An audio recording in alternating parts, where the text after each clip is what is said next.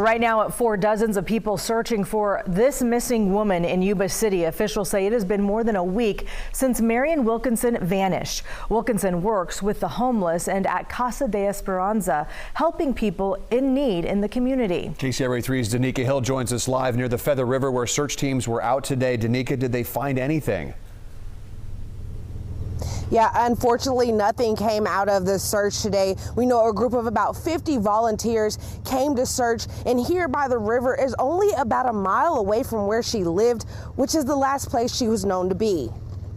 So if you guys would get together, if you have people you know, in groups of 5, preferably male and female, because we'll be going down into the river bottoms. Volunteers, friends, and family all joining in the search for Marian Wilkinson. Our family, in situations like this, we've never gone through anything like this. According to the Yuba City Police Department, Wilkinson was reported missing on February 1st. We don't have any idea at this moment of where she may have gone. Prior to her disappearance on January 29th, she was in a car wreck. We had found out that she'd been involved in a traffic accident in Marysville that evening, and the Marysville Police Department had actually seen her walking across the 5th Street Bridge, which she lives in Yuba City near the 5th Street Bridge. Police say evidence indicates that she did make it home that night, but didn't show up for work the next day or the following days. Because it's so against her character.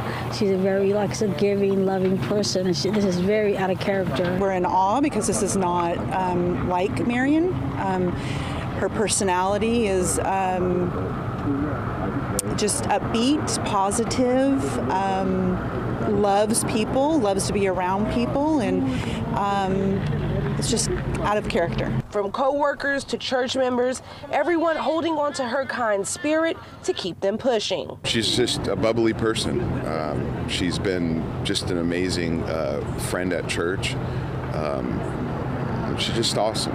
For her family, seeing the number of people reaching out helps highlight the person Wilkinson is. I'm just overwhelmed in the sense of the community showing so much love to Miss Marian, and being able to be here for her, and the outpouring of everybody coming together is just phenomenal.